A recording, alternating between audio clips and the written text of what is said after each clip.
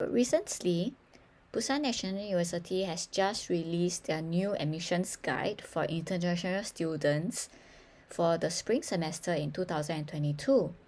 So once you have reached their website over here, you can choose your own language, whether is it English or Chinese, or if you do know how to read Korean, go ahead with the Korean options. And for today, I'm just going to choose English so that everyone is able to read it. You can choose the admissions tab over here. Once you click on it, you can choose application guide. The new one for the spring semester is updated over here, as you can see. It was posted on the 1st of September.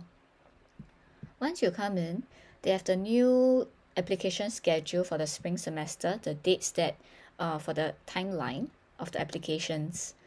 So for the spring semester, right, I realized that they usually go by the Jinhak Apply website instead of the Study in Korea websites that they used for the fall semester.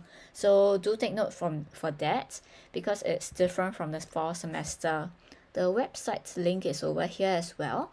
I'll put it out on the description box. So they actually updated it last week. Why they release all this information early is because of two things. One thing is that they do require you to fill up the application form, which is over here. When you come into a website, you can view it and download the file as well. Why does this application form takes time? It's because of the number of forms that's required. One important form that's in this document is the personal statement and study plan, which is over here. It does require you to fill up some questions about yourself, such as your self-introduction, education background, and so on. One thing that I think you should take note is that you can fill this form in English, especially students who are interested in the global studies degree. But most of the other degrees, right, they do require a Korean proficiency. So I filled up mine in Korean. My major is international trade, and why I think that this takes time is because one thing is that us as foreigners, our Korean proficiency is not that good.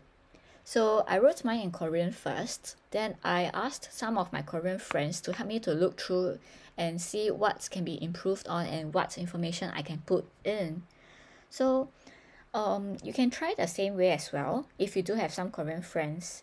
If you do not have any Korean friends, I would suggest you to meet some Korean friends on apps, or if you have been learning Korean in your own country and you do keep in contact with your Korean teacher, do ask your teachers if they mind like looking through your document to see whether everything sounds fluent, is like grammatically okay, because ultimately our standard will not be there, and Koreans will always know better as how something might sound natural but not natural to us, you see.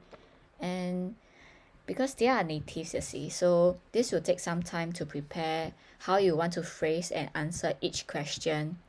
So this form is actually available on the website that I showed you just now, and do follow according to this timeline.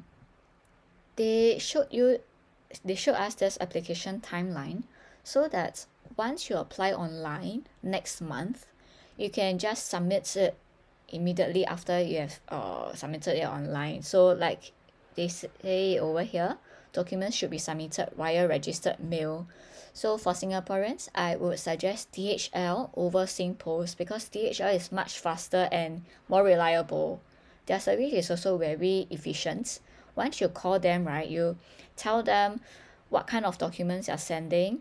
And for myself, the next day, right, they sent someone down, one of their employees down to where I worked to collect my documents, and the staff actually prepared a few types of envelopes to see which one my documents fit better.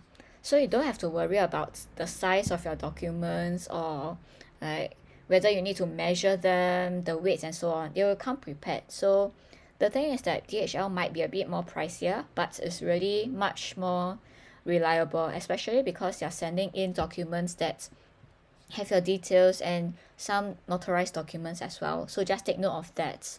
So, but if for example you really prefer SingPost, go ahead. Just that it takes a really long time. It might take over a month. So, really up to you on your budget as well.